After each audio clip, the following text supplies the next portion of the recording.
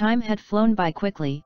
Every year Zoya would make New Year resolutions, but every year she would fail to achieve them. This year she thought to make a list that was easy to accomplish, but yet again, the year was about to come to an end, only a few hours left, and yet she had not been able to complete a single thing on the list. With the horrible day she had at work and the bad luck she got when she arrived only 2 minutes late at the bus stop, she felt flaky and depressed for many reasons.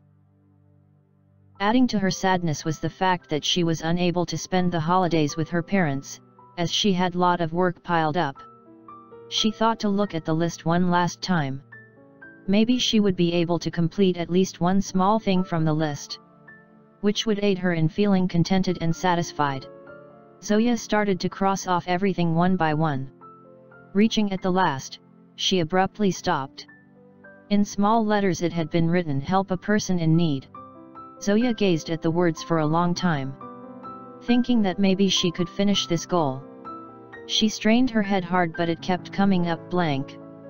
Pacing in the living room, thinking that maybe she could help at the homeless shelter. But it was snowing heavily and the news said it would take at least 4 hours before clearing up. No one in her neighbor would be needing anything at this moment. She could have dinner with the lonely lady down by the street, but Zoya did not like her presence because of the fact that she always smelled like stale fish. Plopping on the couch, with a sigh, she turned the TV on. Skipping through channels, she found nothing entertaining. Abruptly, with a loud noise bursting through the house, Zoya jumped in terror, looking around, but suddenly the electricity went out. Her vision became black as the night. Not even the moon aiding her in sight. The sudden darkness scared her to the core.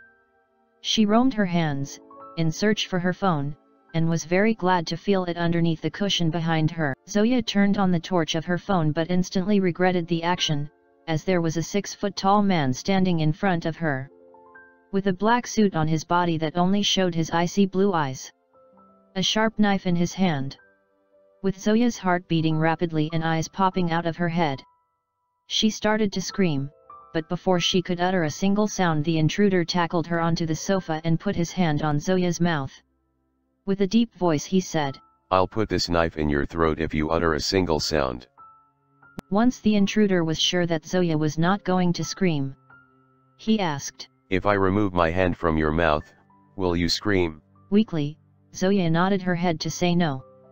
The intruder removed his hand slowly and released his grip on her hands. "No one has to get hurt, just give me what I need." Zoya looked fragile and petrified. Her eyes became watery and in a feeble voice asked, "What do you want from me?" The man turned the light on. And looked inquisitively around the house. His eye got glued on the fridge in the kitchen. He stood in front of the fridge and opened it gently. His eyes bulged after seeing all the food. Took out a plastic bag from his jacket and began to fill it up. From behind, Zoya was watching intensely. She was surprised to see the actions of the intruder. Out of all the things in the house, why would he open the fridge? Confused by his activities, she got up quietly and strolled towards him. However, the wooden floor under her screeched by her footsteps. She stopped sharply. "Sit back down," the man shouted, turning his head with a snap. Zoya followed the instructions, promptly. Her heart beating at the speed of light. She didn't know what to do. She wanted to call the police but knew what the consequences would be. All she could do was sit, without making a sound. After filling the bag with food, the man turned to find Zoya sitting on the couch, looking as if she was about to pass out. The man felt bad for what he was doing. He looked at Zoya, feeling horrible. She backed away in terror, saying, "Please take whatever you want, just don't hurt me." The man softened his look and apologized to her. Zoya, being surprised by the intruder's words, suddenly looked at him with eyes wide open.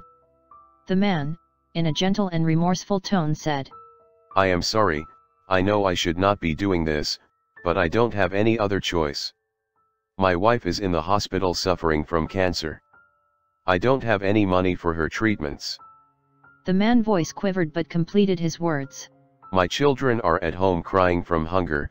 I do not have a choice. I am sorry. With this the man ran outside and seemed to disappear into thin air. Zoya was shocked. Her mind having million thoughts at once. On one hand she felt anger towards the man, who had broken into her home, but also felt it sympathetic to the man. Not knowing what to feel she went to bed. Even though she felt unpleasant and felt a little bit satisfied due to the event, a thought occurred in her head. Even though it was unintentional, I was able to accomplish one goal from my list. With this last thought she went to sleep.